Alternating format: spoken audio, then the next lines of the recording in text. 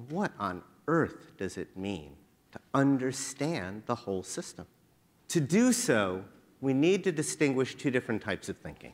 Conventional thinking, which is, by the way, the kind of thinking that we were all trained in our traditional educations. Traditional thinking, more linear thinking, is actually very appropriate for simple problems. If I cut my hand, put a Band-Aid on it, I'm done. Simple problem, simple solution. But those are certainly not the kinds of problems that you folks are concerned about.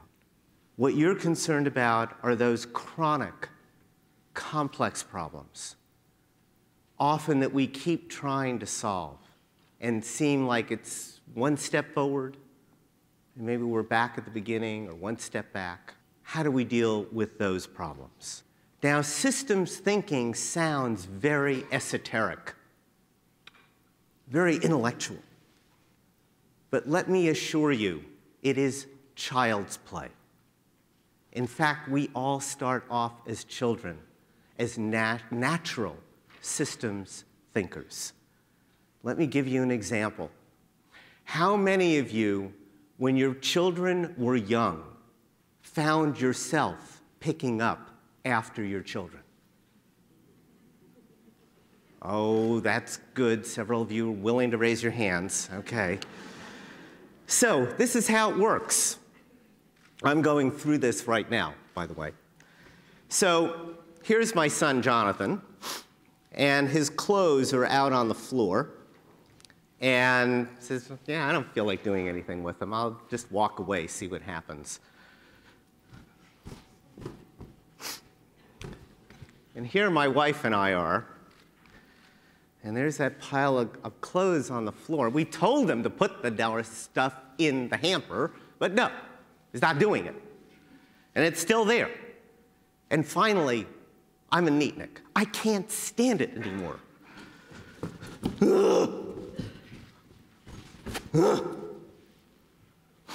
And Jonathan comes back.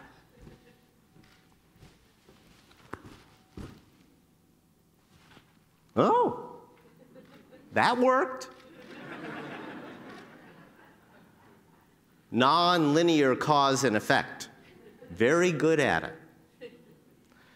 So let's draw some distinctions between conventional and systems thinking. By the way, for those of you who are involved in K through 12 education, systems thinking is in lots of and increasing numbers of K through 12 curricula. And the kids adopt it very, very readily. Conventional thinking. The connection between problems and their causes is obvious and easy to trace. If people are starving, it's because they don't have enough food. However, in systems thinking, the relationship between the problems and their underlying causes is not so obvious.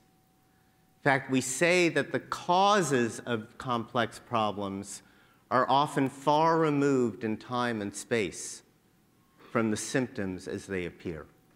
In conventional thinking, when something doesn't work, it's because others, either within or outside our organization, are to blame. It's climate change. We can't do anything about climate change. As opposed to, from a systems perspective, when things aren't working, we come to think that we start with the premise that in some way we unwittingly are creating or contributing to the very problem we're trying to solve.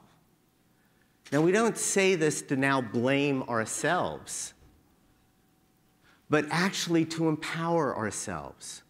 Because if we can see how our thinking and behavior is contributing to the problem, then we actually stand a chance of changing our own thinking and behavior, which, by the way, is hard enough, much less wishing they would change.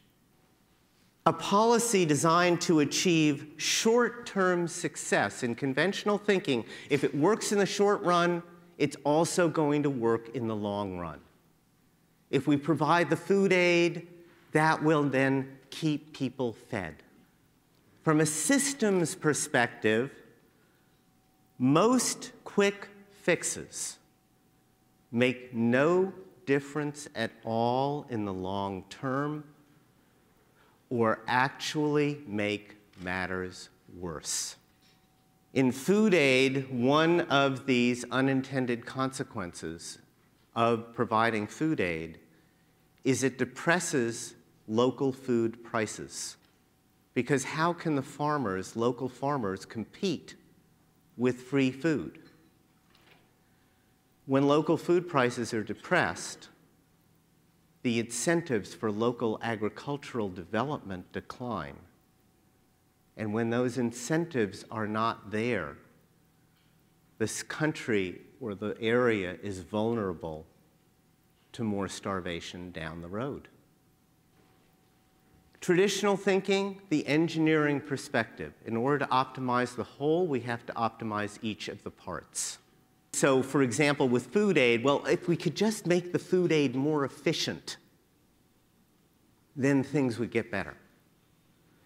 As opposed to, in systems thinking, if we want to optimize the whole, and Vicki made strong emphasis of this, we have to optimize, improve the relationship among the parts, which is very different than optimizing the parts themselves.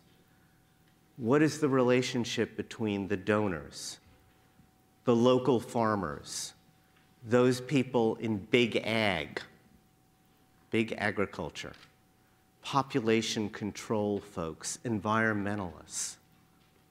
It's that broader system that needs to work together in different ways.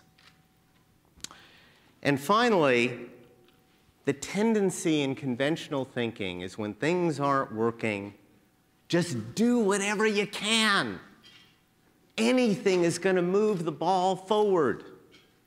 So we aggressively tackle as many different initiatives as we can think of.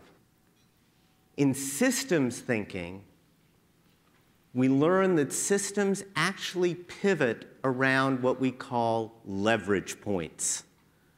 Those few places in a system where sustained attention to a few key coordinated changes over time is what makes the difference, not trying to do all of it.